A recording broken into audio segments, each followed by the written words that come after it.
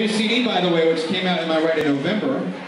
Is that right? November? No, it came out here like 2 weeks ago. 2 weeks ago? In the UK in November. Yeah, that's right. Here it is right here. If you don't have a copy, I recommend that you get it. It's called Some Kind of Trouble. It's awesome.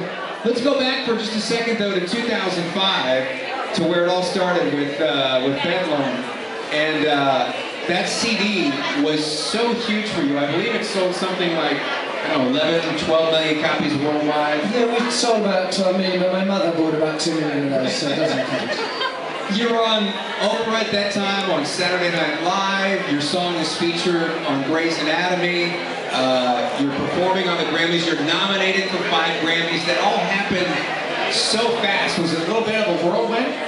No, you know, I've been trying for many years, just to hit big at the time. But no, I've been trying to do this since I was 2 years old, and I didn't have any success when I was 3, but I had it when I was a year older. Right. Was it a little frightening though to have? I mean, because you kind of want, okay, well let's build this thing incrementally, and yet it just exploded right off the bat. No, really, I'm pretty simple, and you know, it's just music, and hopefully no one will die.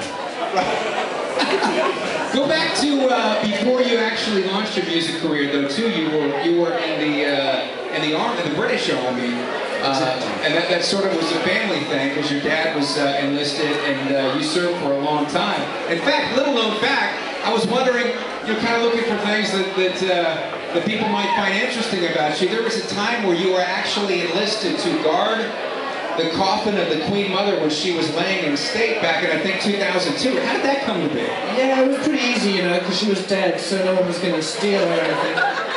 So it was a real hard job. Yeah, exactly.